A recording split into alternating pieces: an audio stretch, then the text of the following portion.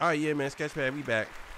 Make sure you like, subscribe to the page. So today we're gonna react to something a guy said about women forcing men to be deadbeat dads. So we're gonna get back to it. So let's go, man.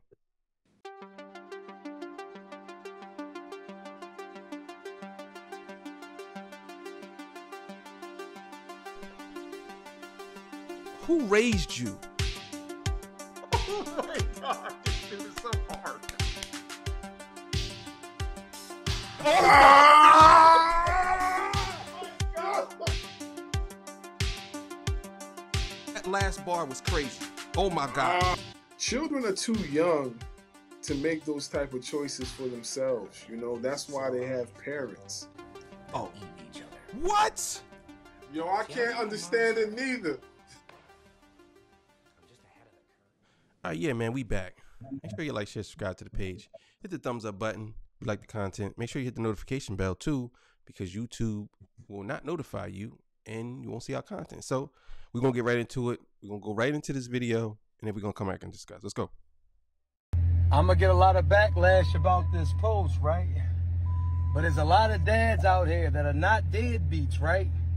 But the bitter baby moms make it so unbearable to co-parent with these women to try to raise these children that they are pushing the fathers out of these kids' lives, right? And we get a lot of unrealistic people that'll say shit like, no matter what she does, it shouldn't affect your relationship with the child. Let me tell you something. I am a black man out here in society. It's hard enough just being a black man, making it to work and coming home without getting shot and oppressed by police and all the other demons that's in the environments that we live in. Now, not only do we got to jump through the hoops of being a black man out here in society, but we got to come and have a war with you as well, just to do the right thing by our kids. Let me say this once and for all. Our responsibility is the kid. We don't have to give you extra money for you. We don't even have to act like we like you. If the kids are old enough to make the phone calls, then there is no reason for you to be involved at all. Take your emotions out of it. It's about the kid. And when you do this nutty shit and this bitter shit and you're worried about who he fucking, who he seeing, who's at his residence, what girlfriend he got, what chick he got around braiding your daughter hair and all of this weird shit, that's where the confusion comes in. Let these men that want to be fathers father their kid without you being a fucking headache. Stop pushing these black men out of their kids' life. It takes a village, and little boys need their dads, and so do little girls. Yeah, man. He's absolutely right, man. Here's the thing, man.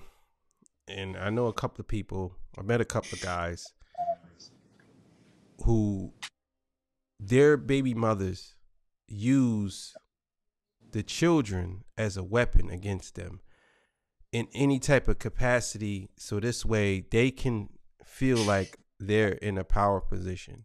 It's very sad that women do this. And from right now, I'm going to speak on black women because I don't know any white women that does this. You know what I'm saying?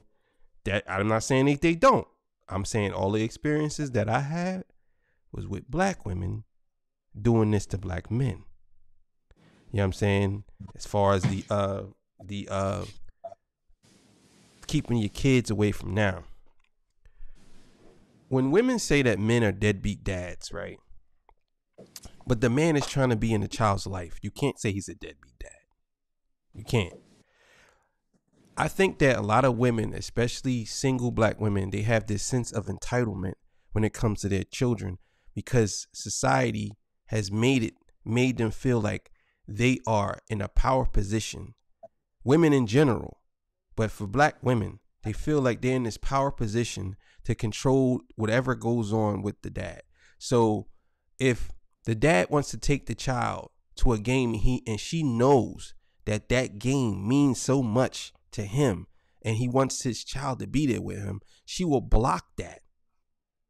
She will block it because she don't want the child to get close to the father, because in her head is one or two things.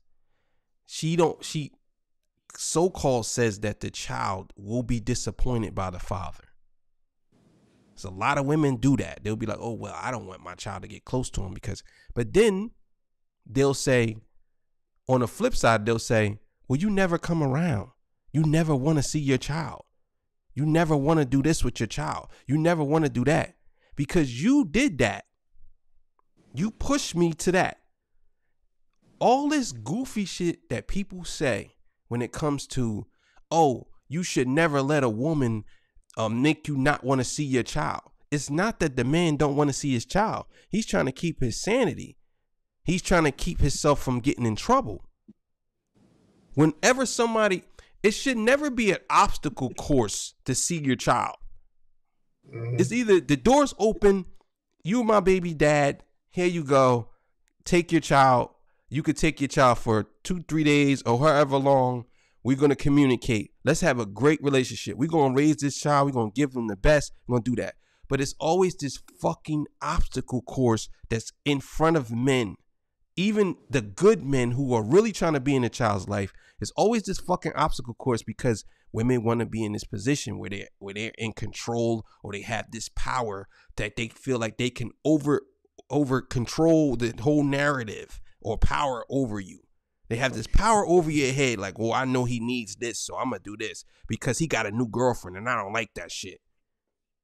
You know what I'm saying? Yeah. So this is the issue that a lot of men run into. And this is why a lot of men don't go around to see their kids because nobody wants to put up with that. You creating a trap for me. And then when I don't want to participate in the trap, you try to tell me that I'm wrong. And you know exactly what you be doing. So I'll tell you a quick story before I'll let you go. I know this girl, right? Constantly put her baby dad through everything. She's just like, yeah, I don't care. Because I don't care how he feel.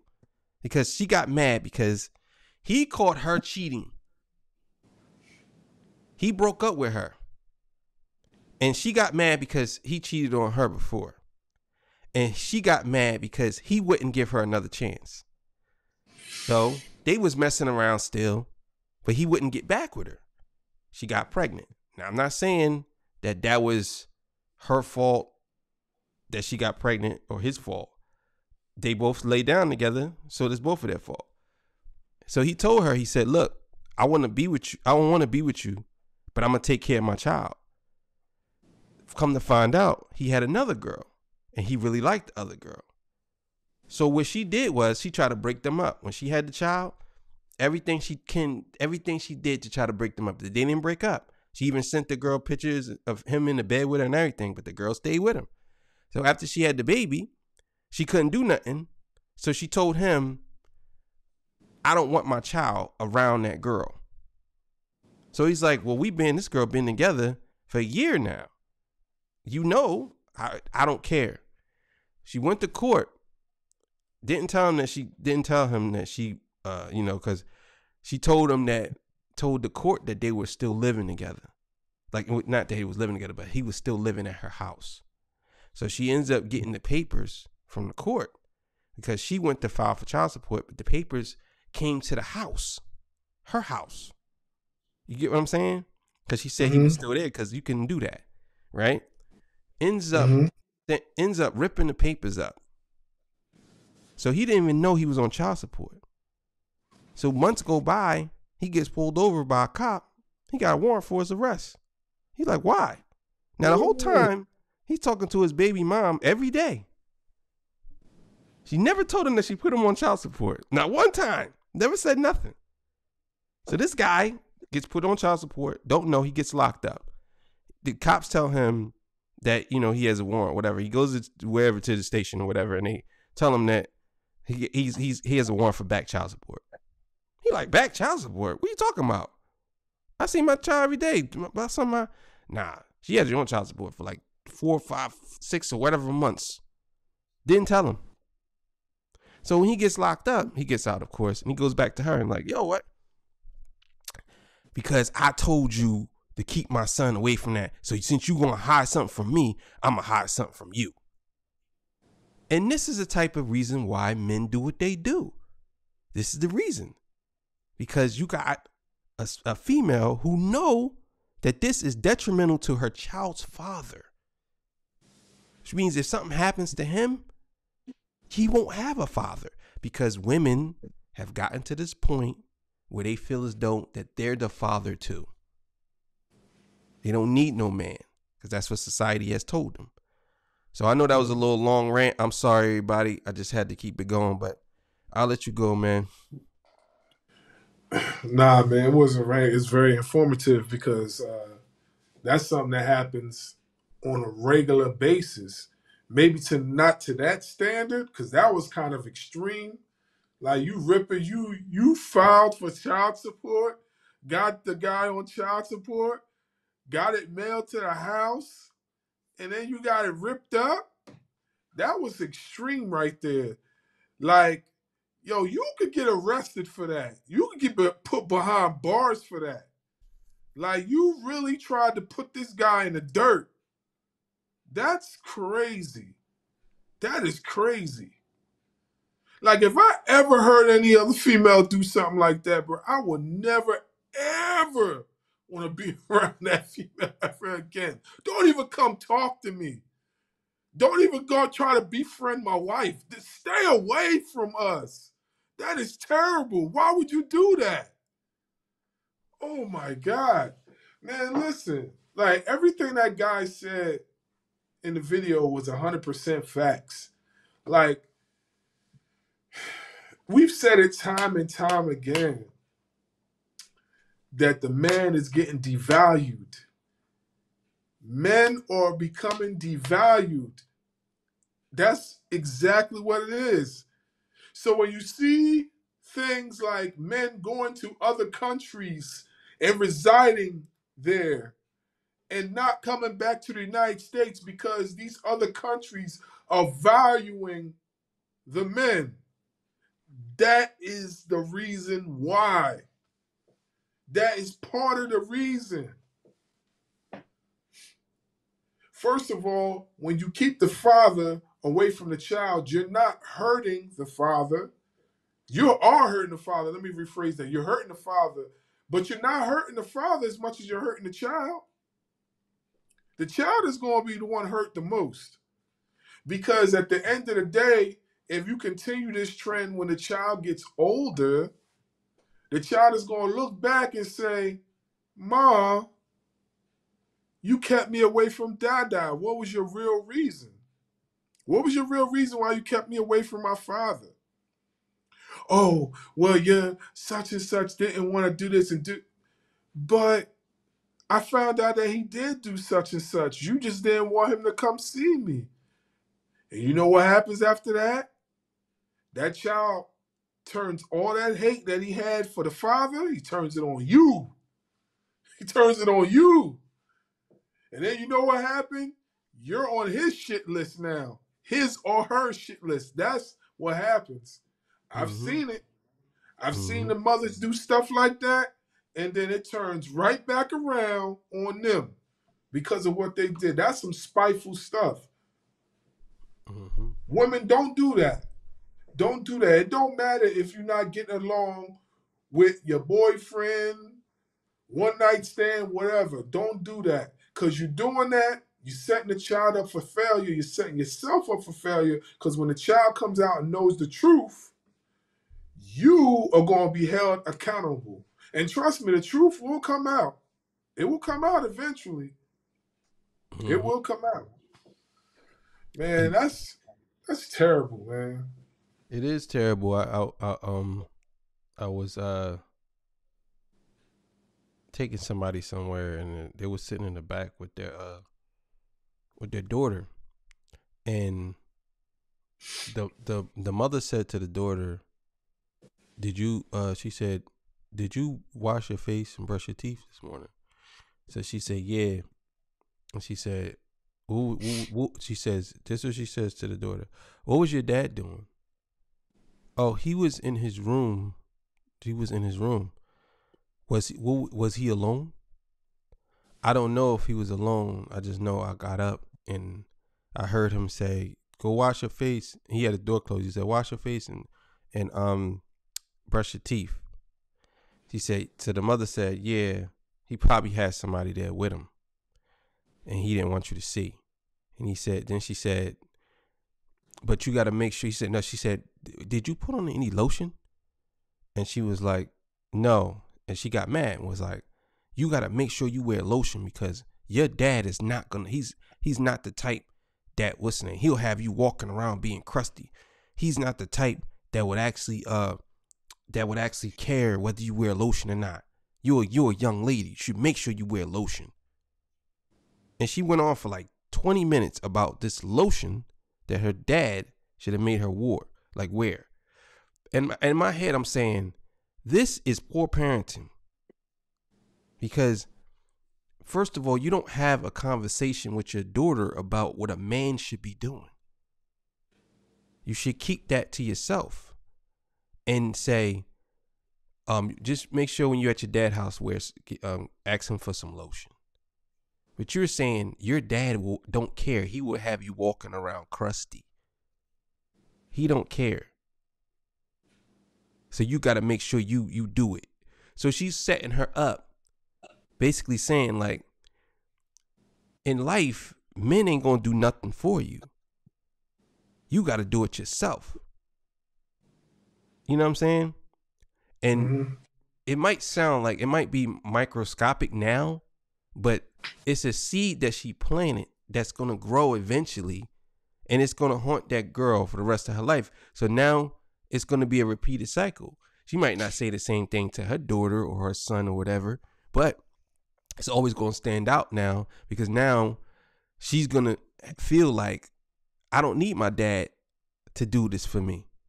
She didn't explain it to her in a way where she basically told her, like, hey, you know, as a young lady, just make sure you wear lotion. She said, no, your dad don't care if you wear any lotion. He'll have you walking around crusty. That's what she said. So basically, she blamed the father for the girl being crusty. So now, if the girl goes out the house and forgets lotion, you know what she's gonna blame? Her dad. She's gonna say, well, you let me come out looking crusty. You know what I'm saying? And that's what I mean. Like, what he's saying in this video is 100% true. For some reason, women feel like, especially black women, they feel like they can't, not all of them, obviously, just make sure I tell y'all that it's not every black woman, but the ones that we're talking about, they feel like they can't have this, it's like a language barrier or communication barrier that they have with the father, and they have to keep it that way. Because a lot of women, and I swear I'm going to end this because I could go on for days, a lot of women love the fact that there's problems because there will always be conflict, because people are comfortable in chaos. They love conflict. They love it. They love it. They won't get past it because it's boring. You know what I'm saying? It's nothing to argue. You can't call your friends up and tell them, oh, let me tell you about this, because that's exciting. You ain't gonna call your friends up and say, my baby dad is the GOAT. Let me tell you what he did. No, you calling them out. My baby dad ain't shit. I'll tell you what he did. You know what I'm saying? Because you're single, you gotta be bitter. Yeah, let me tell you a story. So, years ago, I'd say maybe like 5, 6, 7. No, man, way more than that. Way more than that. All right, I'll say about a strong. All right, I don't remember the years, but years ago, you know what I mean? I was dating this one chick, right? And everything was cool. No problems, no arguments, no nothing. You know what this girl told me one day when we was out eating? She told me that I'm too nice, that she almost like wants to like create some sort of issue to see how I'm going to react or how I'm going to spark up. Like she wanted to create an argument. That's what she told me. So I said to her, and I said, why would you want to do that? And then she was like, well, because I'm so used to being with chaotic men and men doing this and men doing that. But you your upbringing, your everything was just so perfect. You know how to say this, you know how to do that. I said, wait a minute. First off, right? Like, I'm not a chaotic person, so I'm not going to appease an argument just because you want to argue with me. You understand what I'm saying? I said I have a problem with that because if we let's just say if we was to stay together for a great amount of years, you know what I'm saying? That means if we got a nice quiet household, you gonna always be trying to pick a fight just to see where you can take me to as far as my anger level. Why would you want to do that? And this is the problem that I have with women of today, modern day women. They so used to these dirt bags that you try to characterize everybody. Mm-hmm. You try to characterize everybody. So now you're devaluing every single guy because you decide to pick the dirt bags every time. Oh, he's too boring. Oh, he's nice, but he doesn't do this or he doesn't do that. Mm-hmm. And then you get the same situation. You go get the nice guy. The nice guy does what he gotta do for you. And then you break up with the nice guy only to put yourself in the situation that the young brother was in when it comes to baby mamas. Mm-hmm. You know the story you just told. I'm gonna tell you, women like narcissistic, Machiavellian, and psychopathic men. They's the center of that. You know what I'm saying? The dark tribune. That's what it's called. They like the center, like the three there, circle, circle, circle. It's a perfect match in the center. They're attracted to that type of behavior. If you're too nice, or if you stand on the side of nice or being pleasant, it scares the hell out of them because they feel like if you're to the left or you're too pleasant, you more to the right because you're really a psycho. That's how they look at it. Because you're so nice. You're so nice. If he goes off, he's going to kill me. You know what I'm saying? So what they do is they want to see if they can get you to go off, not to kill them, but just to see how you will react. But that's one. Two, if you really, really like a person, you're really in love with a girl or whatever, a lot of times they hate it because they don't really love themselves that much. And they always trying to figure out why the hell do you love them so much? It's like, why do you love me so much? And another thing too, they could be doing something behind the scenes that you don't know about.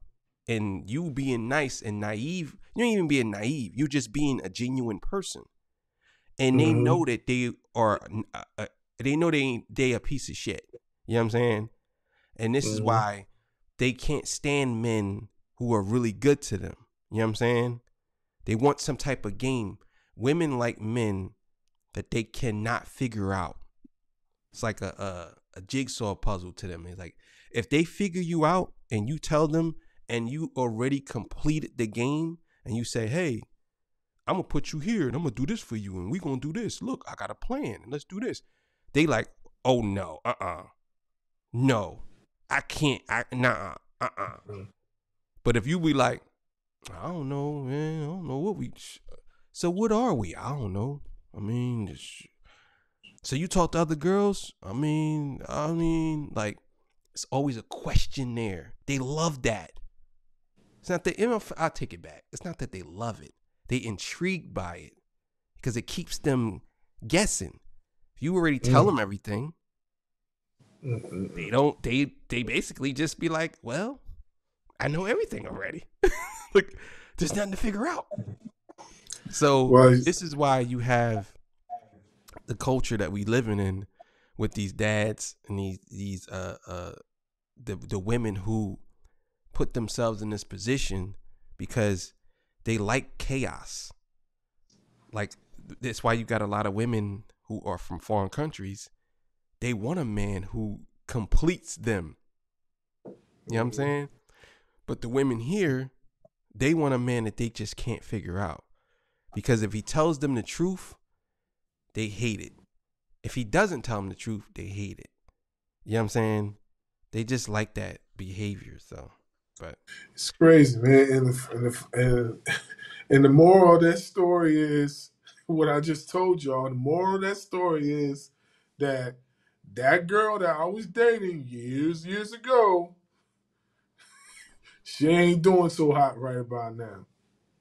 of course, Simple as that. of Ain't course doing so she, hot right. of course she. Me and me is the exact opposite. Yeah, So you see, like, that's my point. You know what I mean? So that's what it comes down to. Because a lot of times people make these bad decisions off of bad faith, and they listen to their friends and they listen to people who have this way of persuading them to go their way. And the guy that because it always happens this way, the good guy always wins in the end. Always. yep. I don't care. When they say nice guys finish last, they also win the game. They never say that. So I would love to be the nice guy who finishes last, because the last person is the one who wins the game. You know what I'm saying? Basically. That's how it goes. So, but hey, man, this is a pretty good episode. It was long, but hey, we had to get it off our chest. Look, man, we'll be back. See y'all. Peace. Bye.